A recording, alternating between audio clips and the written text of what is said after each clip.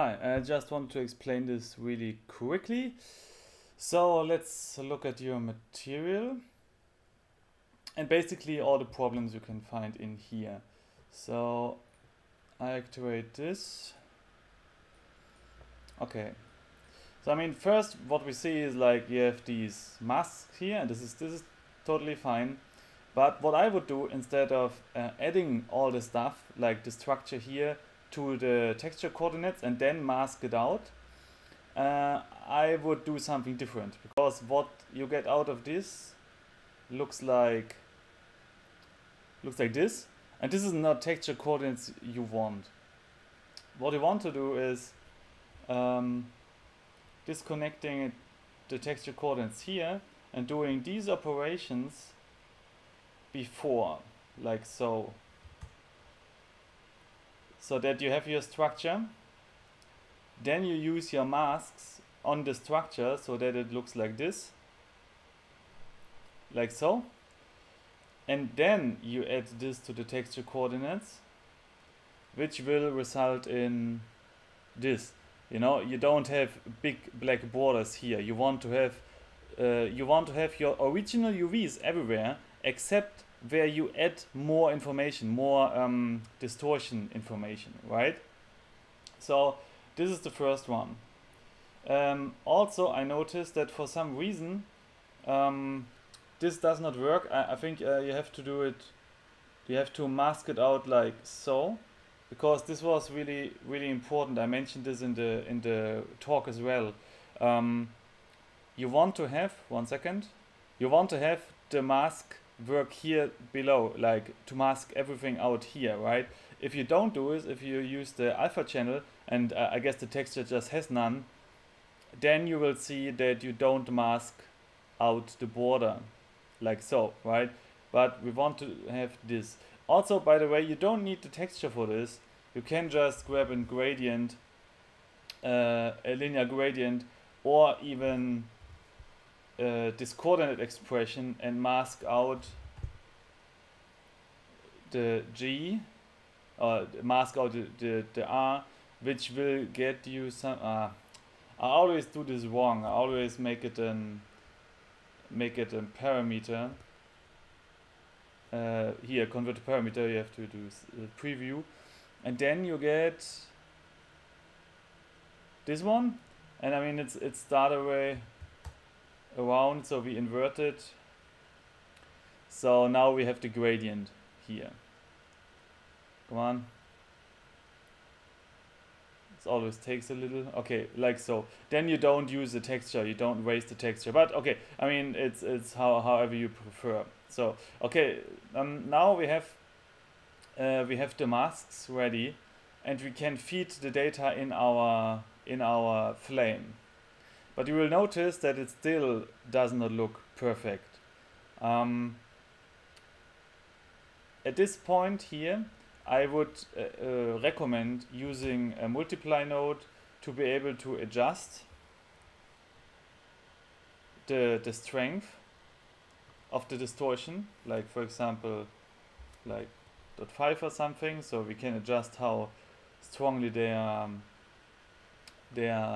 distorted. And let me compile this and see if it works. Like so. Okay, and this is already better, right? This almost looks pretty good. We can have a stronger distortion here, for example. Let's see how this looks for us. It always takes a little time.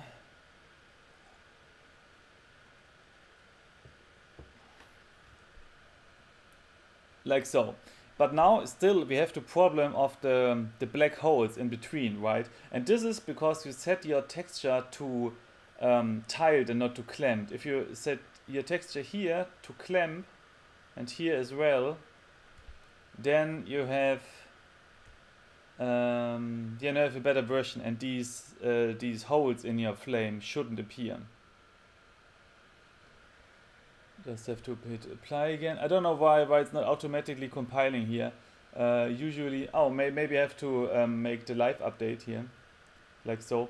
Okay, now we have this, and now we see something I also talked about in the talk, that the flame is burning to the left, and we don't want this, and therefore you have to split your coordinates here into the G, and here into the B, or U and V, however you want to call it, and only add your distortion to the G, because you only want to distort upwards basically and not to the sides.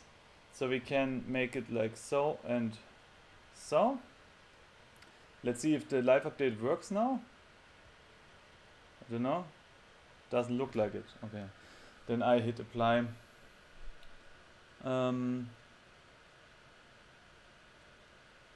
So 1 second. Okay, and now we got this, and maybe the strength is a little bit too much now. Let's go down a bit.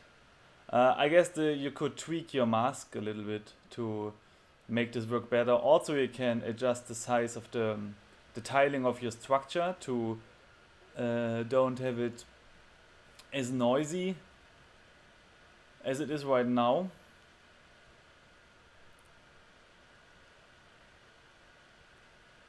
Yeah, but you get the idea, right? And just as a note, when you don't use the gradient here, when you don't do this like it was before, let's make it like so.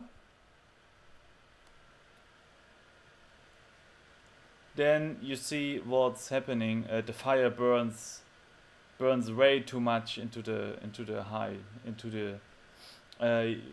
V coordinate. No, actually nothing happens because I multiply with 0 here. Let's input a 1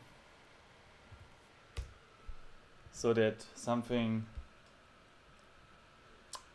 is going into it, and then 1 second it looks like this. Okay, and we don't want this. So this is why you want to mask out this structure.